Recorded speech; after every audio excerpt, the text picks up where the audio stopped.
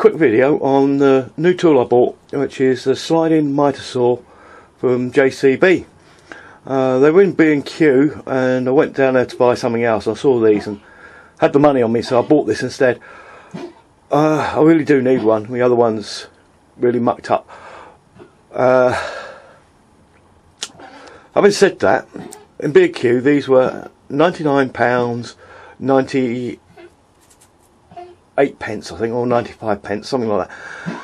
And I went there on the Wednesday, as I normally would do, and I used my card for my discount, and I got an extra £10 off of this, so it's actually only cost me £90, a few pence over. But and as you can see, it's a lot better saw than I had before. One of the features is a pull-out rest on this end with a roller on it. The rest with a roller on it is quite good because you can place it anywhere. You're not limited to how much you pull it out on the bar like my other one is. Simply slips in and slips out very easily.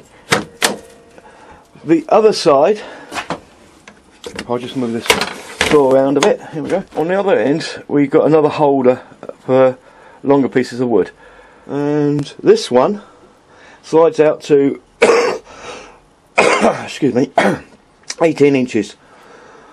Also, on the end of it, it has a stop. If I can get it open with one hand.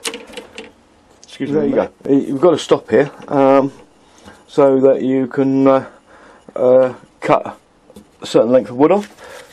As always, I'm waffling on a bit there, but on the end here you've also got a micro adjustment on it, so that you can adjust it to the exact point where you want the wood to be cut. Very useful item, but it only does 18 inches. I think this, because this is a contract saw to be worked on site, that's all you really need. Longer pieces you'll have to make your own stop up with. Just fold that down and clamp it in. Bit noisy, but the other features on this saw is you've got the stop here that's open, and you can put a depth stop on here. This depth stop is the only thing that I think could have been made better. It's a bit hard to get in here to turn this, turn the screw just here. It's very hard, but it can be done.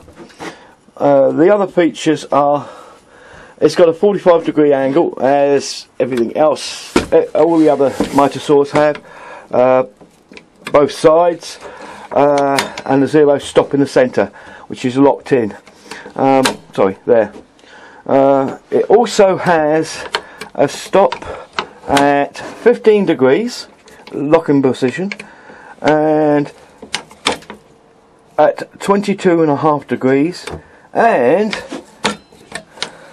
what is it, 31.6 degrees. Let's put that back to the centre if I can find it. There it is. The tilt on this has actually got a 33.9 degree mark on here for the side tilt. I believe that's for the compound mitre, but I might be wrong, so don't quote me on that. The blade is quite good. It's actually a 40-tooth blade. It's also 210mm by 2.8 by 30mm bore. So the blades are very easy to get hold of. The other feature, which I do love with this one, is I normally have to use my right hand, which is to do the button, which is on the back here on this particular one. But to drop this down, instead of having the button at the side here where you have to push it in and pull it down, it's very awkward. This one is just here. This is the drop down button, and of course you've got the start button on the other side of it as well. There's one feature I haven't shown you on this, and I've got to plug it in to show you. There it is. Excuse me a second while I just plug this in. And now, as you can see, it's actually got a laser cutting piece on it. And I think you can see that better. Can you see that better there? If I just tip it round into the darker side there. I think you can see the laser level along there, hopefully. The laser beam itself is the same thickness as the teeth on the saw, so you know exactly where it's being cut. The action on it is very smooth. I believe it's actually got bearings in here, and it's got a lockable position there. You've got a hand lock here for it to be moved into position. There's also a pin lock here which you can put in, and when you tip it over, you pop it into the 33.9% position, and that will lock in there, and then you can lock it into position with this. Other things are, you've got a standard hold down here that comes up and goes across, as per most mitre saws as you get them. The other feature on here, which I found very difficult on the other one, which is the locking nut. Look at that, look, that's it, locked. It's locked into position now, it won't move. It's very easy, nice and big. My hands aren't that strong, so a nice big knob here, ideal. The next feature on it is to change the saw blade. It's a simple button here, and you could just pull this down out of the way. You can get to your nut now quite easily. You've also got a lock-in button just here to lock the blade up with. Very easy to change this blade, unlike my old one where I had to take this screw out, this screw, hold this back, undo this, put a spanner in the back, a lot of work. And my mate Ken was so confused with his one, he had to get me in to help him to put it back together again.